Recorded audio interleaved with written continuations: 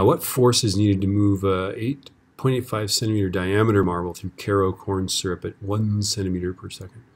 I think we must use this formula. All right, so our force is going to be 6 times pi times, that's pretty viscous. All right, 2.350, that's Pascal seconds.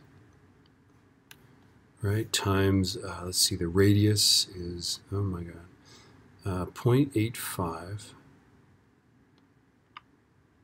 divided by 2 divided by 100, right?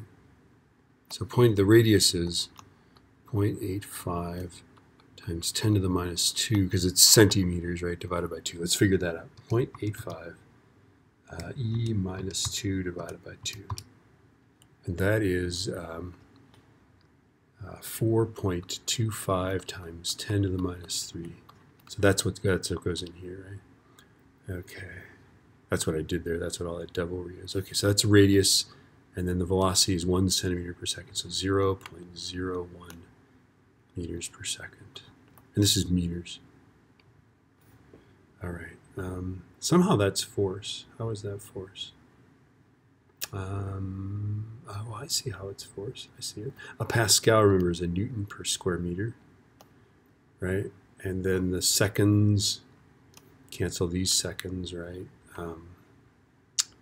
And the meters cancel that, and we end up with just newtons. I see it.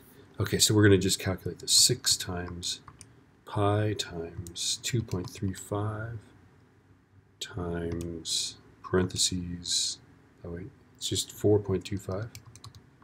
E minus 3 is what this is, right?